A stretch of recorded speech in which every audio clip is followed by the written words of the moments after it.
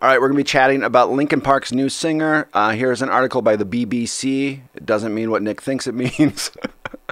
Yeah, U.S. rock band Linkin Park have announced a new singer, Emily Armstrong, will join them for their new album and tour. The group's former lead singer, Chester Bennington, took his own life in 2017. Armstrong will join the returning members, I'm not going to pronounce all those names, for forthcoming projects. Armstrong will share vocals, and they also have a new drummer, which I think the new drummer, and then I think I sent you a separate article where their second guitarist also is not going to be a touring guitarist, will only be a studio guitarist. And I think it brings up some interesting concepts of like what is a band? Like, can a band be interplaced, or can you change members out whenever you want to? Mm-hmm. Is a band like a Mr. Potato Head? Yeah. Well, that's a good analogy. That's a better analogy than not one that I don't have. So, no, and I think we were chatting a little bit about this before, like, as these musicians continue to age out, right? Like, this is going to be commonplace. Right. Do you know what, just for my own edification, do you know what happened to the drummer of Linkin Park that they replaced him? I don't think they replaced him. I think he chose to not continue to tour or not continue to be a part of the band, and he wanted to do his own projects as well. Let's look this up. I can understand it. I think, after you've been part of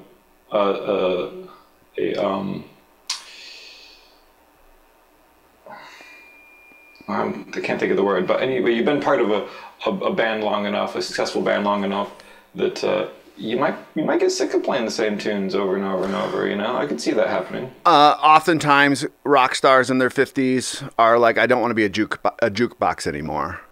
Yeah. Yeah. So like, I want to branch off, do something new. Yeah. So basically, that's exactly what Rob Bourdon, we'll get all these names wrong today, wanted to put some distance between himself and the band. Now, another interesting part is like, you're in a band with somebody, and Chester Bennington obviously took his own life. It might hurt to play some of those songs. It might hurt to be a part of that group anymore. Yeah. It meant something different. And this is where I think it's such an interesting, I'm going to use the word dichotomy, and I don't even know if I'm using that correctly, but like, if I freeze here long enough, I'll remember my point. That's what I was hoping for earlier when I couldn't think of the word that I wanted. If I just sit here and stare blankly long enough, the word will come back to me. Did it? Did it work? No, it actually did. That's why I didn't say the word that I was hoping to use. Hopefully I stalled long enough that I remembered my point, but I didn't. No, I think it goes back to my point about interchangeable members. And the good thing is, Nick, this is us learning how to do this again. I'm noticing some roughness around the edges.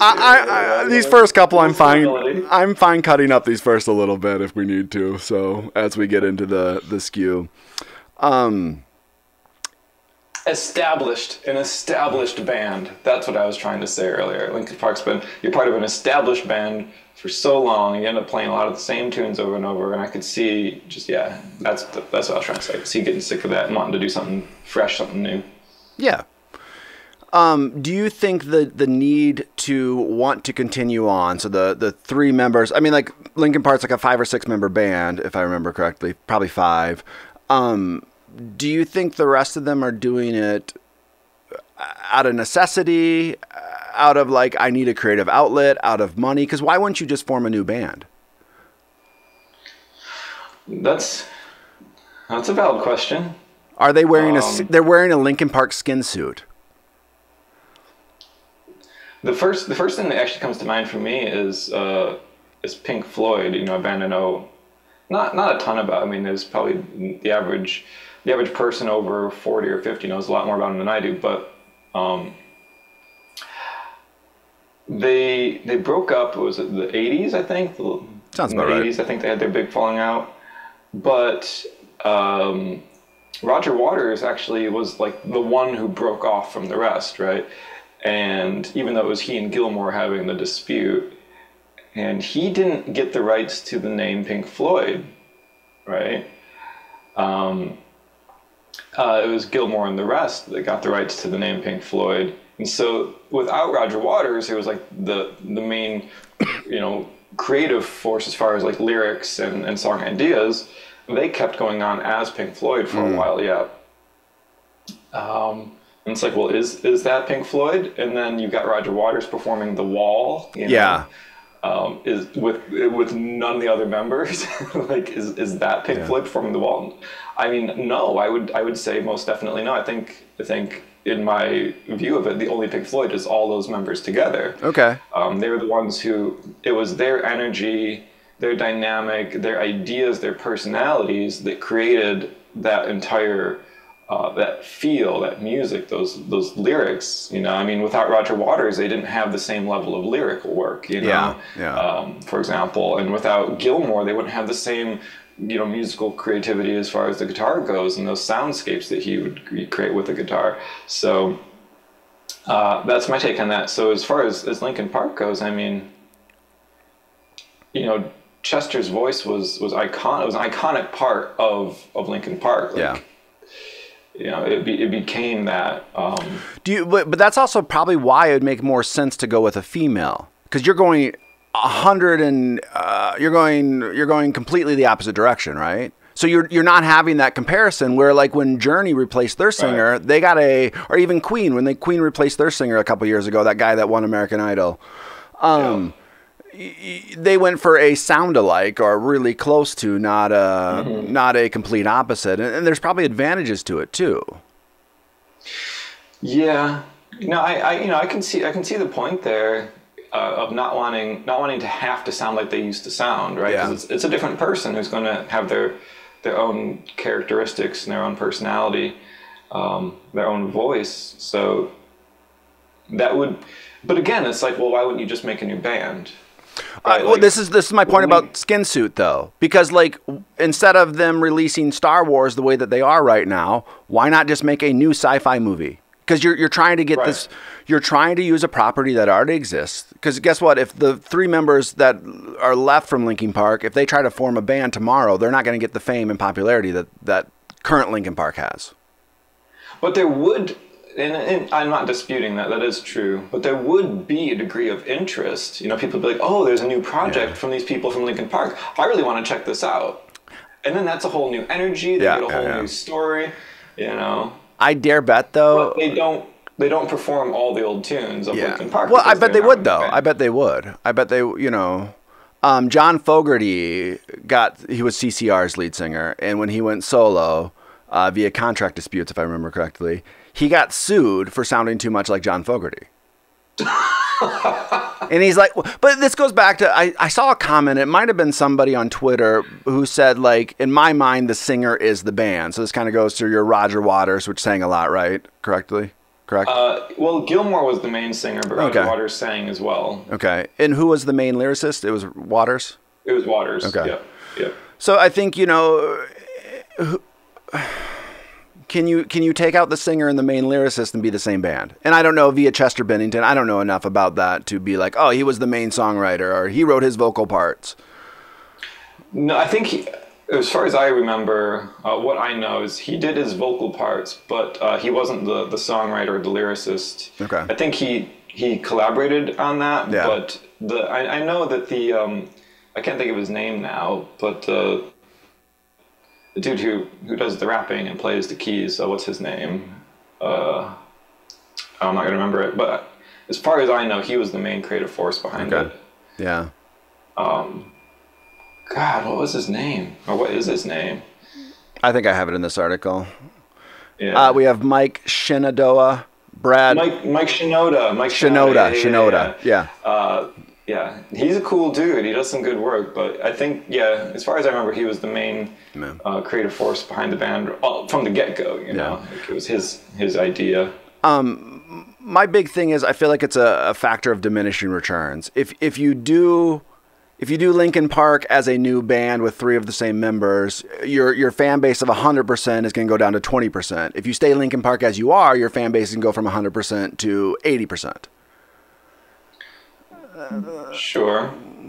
And then that's maybe why they chose. It does bring up that kind of ontological question of, like, is it still Linkin Park without all of the members of Linkin Park? You know, which is different. You know, if you've got there's plenty of like big established bands or singers out there where they have a backing band and like the singer and the backing band is just interchangeable. Like that's a whole different thing, you know. But when you've got this stable set of members over a long period of time from the beginning on, you know, and then something happens and you change that, I think you have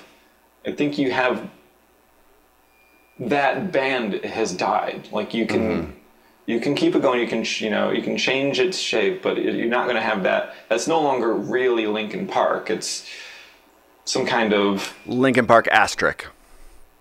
Yeah, it's some kind of version of Linkin Park. Yeah, right. I was watching YouTube, and a Howard Stern video came up with Sublime, and I clicked on it, not knowing much about Sublime, and going like, man, the singer's really young, and all the rest of the people look old. And so I had to do some research. Well, it's the main singer of Sublime died, and they replaced him with his son. Oh. So, wow. and there was talk that the Beatles were going to do that too with one of the Lennon kids before Harrison passed away. And again, so at least it's the same DNA, but you're like... I don't know. And the same DNA is the same person, though. No. Well, and our fans, so fans are giving Linkin Park some shit. There's some people that are giving Linkin Park some shit via the fans. And should they just shut up? Should they mind their own business? Is it different than like your favorite football team trades their quarterback? And this is still the Miami Dolphins, even though they don't have, I don't know any quarterbacks in the league, but I hesitate to say that the fans should shut up and mind their own business. I mean, I don't think it's going to do any good to bitch about it, to complain about it. And, frankly, the remaining members of Linkin Park are going to do as they want to do. Yeah. I just would say that, from where I sit, I don't know quite why they're doing what they're doing. I don't know why they're continuing this. Like none of them, for example, it's not like that without this they're going to be broke. Yeah. So it's not the money, they could have a creative outlet in any other project. Yeah. They're these well-established, well-known people at this point. Like they could join any project they want. So I don't know exactly what their motivation is for continuing the name, the brand Linkin Park, under the circumstances that they're currently in. I wouldn't do it, personally, but again, I don't know what their reasons are. Yeah. And I don't think that you can really say that the fans have no say. I mean, they don't have to shut up. They're the ones who supported this, have been supporting this group, and the fans are the only reason any group is successful at all. For sure. So. Some other notable ones that we were talking about before is the the Killers' main guitarist, who no longer tours with them. We were talking about Larry Mullen Jr. from U2 not playing their last tour because of his hand issues.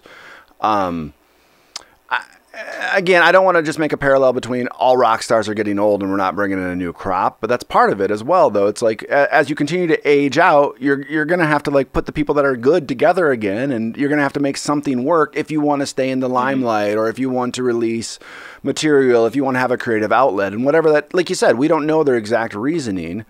And it's easy for us on the outside to be like, well, I would never do that. Well, shit, if somebody offered you $1 million to go back on tour, you'd be like, maybe you'll do that. Michael Caine Michael Caine is a great actor, but he was noted. Michael Caine. Yeah. In the 60s, he made some shit movie, and he goes, well, I needed to buy a house. Did I want to do this shit movie? No, but I wanted to buy a house, and this was how I bought that house. So... Hey, at any level of the where you stand economically, any level, we're all doing things for money that we wouldn't normally do or necessarily do. We wouldn't choose to do voluntarily. We're not following our hearts in every move that we make when it comes to paying the bills or buying that new thing that we want. So I don't think we can sit here and on a high horse, some moral superiority, being judging people for saying yes to a lot more money than, for example, most people will ever see. Yeah. to do something that maybe we're not totally okay with. It's like, well, look at your own life, like you do things you're not totally okay with all the time. Yeah, but we're not under a microscope, right? Yeah. My current fan base is never complaining about what I'm doing for money. Because one, I don't have the fan base, I don't have the money either. Well, and I wonder too if you're chasing a little bit of that artistic dream of like, man, when we were the band, we were great, and this was when I felt the most creative, and I was really in touch with everything I wanted to do, and you're chasing that dragon a little bit too. Where I will say, I think there can be a downfall, and I think this is very common for people who get this established name, and that kind of chasing the dragon idea is. I think it's really easy to fall into that place where you stifle yourself. Yeah. You're so attached to the past, to the what has been, that you cut yourself off from the what could be. Mm-hmm. And I think, for example, that's where Roger Waters landed. Just to jump back to the Pink Floyd example, because the rest of his life, all he did was the wall. That was his one creative outlet. Yeah. That I know of. Perhaps there's something else, but nothing that made waves enough for me to hear about. Whereas Gilmour went and he's been creative the entire time. He went and he's done new music, worked with other people, and he's kept there's been like a vibrancy to his career that hasn't been true of Waters. He's just been replaying riding the same horse all those years. So which is in and of itself is interesting, because those two obviously don't get along. And you do wonder if there's some of that again, Waters just wanting to chase what was successful for him and trying to just relive that over and over again, and not being in the right mind space or have the right group to, I don't know, push himself to that next direction or whatever that is for him. I've wondered, just on a kind of a more philosophical level, I suppose, like, or maybe psychological, like what, I've thought about that a lot, and what motivates the two, because they're so different, and I've wondered, my impression, whether it's true or not, just my impression is that David Gilmour really, really loves music, and loves playing music, and loves making music, and I'm not sure the same could be said for Roger Waters. It's just not how it played out. I think he has a passion, or maybe he had a passion for music, and maybe the success took that away, or maybe he never had a real strong passion for music, and it was just, kind of where he found himself. But I feel like if you have a true creative drive and passion for something, like, you do more what Gilmour did, and you keep doing new things, you keep creating, and you don't just sit on this one thing and repeat it for the rest of your life. I think that is an example of losing your drive and your passion for something. Whether that's true or not, that's just I go with that via, like, even some of the facts where, like, we don't know this person and we don't know all their history, so here's what we do know, and I wonder how much is like, oh man, I read this on Twitter once and then somebody repeated it to me and now I think it's fact, so this is my approximation of who this person is. And we're just, same thing with Linkin Park. I could maybe name one of their songs, but I'm not a fan by any means. I have no ill will towards them, but I guess do what you want to do. If you want to be Linkin Park with a female, be Linkin Park with a female. If you want to be it with, a giraffe, do it. Maybe that would actually be better. That would make a lot of sense. Linkin Park, zoos, parks. Yeah. You're linking the parks together. I did something all right. Yeah. Yeah, in the end, it is their call. Whether it's creatively and artistically the right call, I don't know. I personally would be inclined to say no. I think it's a great way to stifle yourself and prevent yourself from creativity. But hey, I don't know. Yeah. Well, and then you start playing with a couple hired guns, and all of a sudden those hired guns, in my mind, are probably yes men. Because guess what? If I was in that situation where Linkin Park calls me and goes, "We want you to play drums," which would never happen, obviously, or any instrument that Linkin Park would need, they would never come to me to. But it's interesting because it changes that dynamic so much, where it's like it used to be probably 4 or 5 people putting in their input. Now all of a sudden it's 2 people. The direction changes quite a bit very quickly in my mind. Yeah, no, I would agree with that. There's not, well, and that's part of what I was saying earlier is, when you've got these established members, over a long period of time, like they have a dynamic. They have their personalities and their workflow. This is all like integrated over years of working together. These relationships developed, and yeah, you're not going to get that same creative process, not even remotely close to that same creative process, once 1 or 2 of those members are gone. You've broken the machinery. You just pulled cogs out, and then push the on switch again. And it's like, well, it's not going to run the same. Yeah.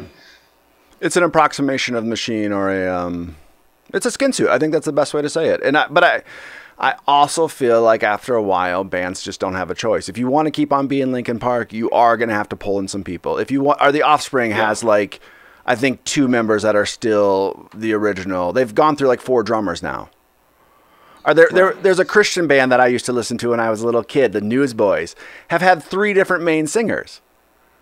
Well, that's huge. That's a huge change, and and they're all just trading from the 3 main Christian bands because every once in a while I see something about them. I'm like, oh yeah, that's interesting. But and again, this is the question. I don't know their history very well, but like, was it an established set of people that worked together a long period of time? Like, was that their story? Or was it kind of common for them to swap members out? Right? Yeah. And then again, it goes back to like there you go. Like my example is my favorite band, Hurt. Yeah. The only member who has remained is Jay Lauren. Yeah. Like every other member has been swapped out over the years. I think the longest standing member he had was Paul Spatola, the guitarist. Okay. But he was gone in like 2012, I think. Okay. Or somewhere around about there. So yeah, and Jay Lauren, he's the creative force behind it. He's the founder of it. He's the songwriter. He's the ideas man, and so that and from the inception of the band, he's had band members swapping out. So that hasn't been his case where it's been this one group of people through the whole time. It's been him. Yep. He is the band Hurt. with his backing people. See, that's where I think it is different and works a little bit better because it might even be fresh blood for him.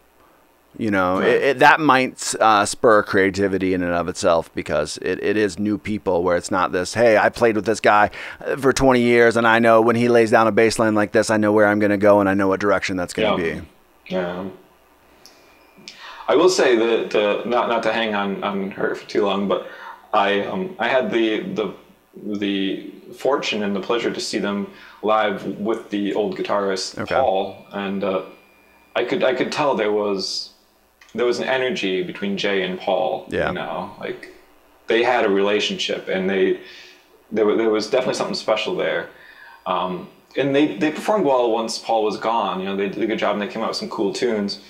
But I saw them live again, and I didn't feel that same level of connection. You know? Yeah. So that was a little bit of a loss there for sure. As far as I'm concerned. No, but I think via the band in the audience, after a while, we all are chasing that, hey man, this memory of what they were. I want it to remain that, right? And I think that's where fans get upset though. They feel there's that sense of ownership and man, this is, or even like when everyone complains when an indie band gets popular, they're like, no, that used to be my band. I used to love this band. Now everyone loves this band. They suck. And that happens. It happens all the time. Like when a band puts out a new album, even if that's what I was gonna say. Put out a new album that doesn't sound exactly like the old album, which no one wants. They don't want a repeat of the old album. They want a new album, but they don't want it to sound different from the old album while being different from the old. It's like this impossible demand on a band to sound exactly the same while being completely different. And it's like, well, you're just in love with that old album. Yeah. Like, here's some new stuff. Find something to like about that. Like. This is where we've grown to, this is where we moved to. Sometimes it's fair to say, sometimes bands do degrade. Yeah. They decline in time. They lose their creativity, their drive, their whatever, that spark. But a lot of times it's a new album. Like you're only complaining about it because it's a new album. That's not helpful to anybody. No, and we're a world full of opinions, and I think, you know, there's nothing wrong with that too. But it goes back to, we're not in their shoes. We don't know what they're thinking. We don't know why they're doing it. So, you know, do it and piss off the haters. Yeah. I know I'd personally hate to be held to, you know, if I released one album and like it really became big popular and it had a huge fan base, I'd hate to be held to it. I want to, you know, every new song, I'd like to be able to have creative freedom and do what I want to do with it. No, that'd be very stifling to be like, well, no, we have to make, or even, dude, I mean, bands get famous and then they do want to sound like their last album because that was the formula that worked. Well, that was the formula that worked at that time. That is not a copy and paste and think it's going to work again. I think many bands fall into that trap too. Yeah. Oh, definitely. There's a fine line between always innovating and never going anywhere. And I feel like, you know, and I don't think it's different, but it's not different via membership as well. And I think it's interesting. I also was thinking as we were talking about this, like, nobody complains when a shit cover band down the street changes out their lead guitarist. Nobody's fucking crying about that shit. No. I think it's because we all think we have a little bit of a stake in it. Much like we complain about movies that are shit. Because we would love that movie to be great. We would love this piece of art that was great before to continue to be great. Yep. So sometimes when you change that shit on us, we get upset. One of my, I don't remember it word for word at all, but Eminem said something. I think it was actually a lyric in a song of his from a number of years ago, but he said, do the best thing you've ever done, and then next year do it better. Yeah. And then next year do it better, and do that for 10, 20 years where you're always doing the best thing you've ever done, but you're one-upping yourself, you know, and that's the pressure you're under. Yeah. I think if you live under that standard, that will drive you to greatness. I think the alternative is bands get a lot of money, get famous, and then downshift. Or, like, you know, art comes out of a miserable existence sometimes. Well, all of a sudden, when you have a swimming pool out your back door, your existence isn't as miserable. I think that's the story of Twisted Sister, if I remember correctly, or the rest of the band was living in an apartment together still because they weren't making much money, but the singer, he had like a mansion, he had cars, he had a great woman, you know, and just like all of that angst that created that sound and those songs that people related to was gone. And he's like, I just couldn't do it anymore. And then they lost everything. They're all working minimum wage jobs. You know, like even the singer had to sell his mansion and his cars. It's like, well, it's hard to write. He lost that motivation that helped him write those tunes. Well, it's hard to write an every man song like "We're Not Gonna Take It" when you have everything. Yeah, that would supposed to make you happy. Not that it does, but you know, it on the offset or the onset, it made him pretty happy. He's pretty good. Write these songs, these angsty songs. Yeah. Well, and I'm sure you feel like a little bit of a hypocrite after a while too. You're like, well, how am I supposed to write an angsty song where, you know, I got this really nice pool and this really nice woman, and it's like Pink Floyd writing the I can't remember the name of it now. It's off of the Wish You Were Here album. Have a Cigar, maybe. Just like complaining about wealth and people with money and you know, the business. And it's like. Even I remember it was like, I think it was an interview with one of the people who worked on the album with him, and he's sitting there, he's like, there were all these rich musicians in this room bitching about money, you know. It's like this came off a bit hypocritical. Well, that, and it's hard to ask me to relate to that. Yeah. So Petty had an album too where he got fucked on a record deal, and they wanted to charge more for an album than he wanted to charge, and there was blah blah blah. But he wrote, it was The Last DJ. It's a good album, but like 3 or 4 songs are about the record industry, and it's like, Petty, you're really good at writing songs that relate to every person. Not every person can relate with the record industry.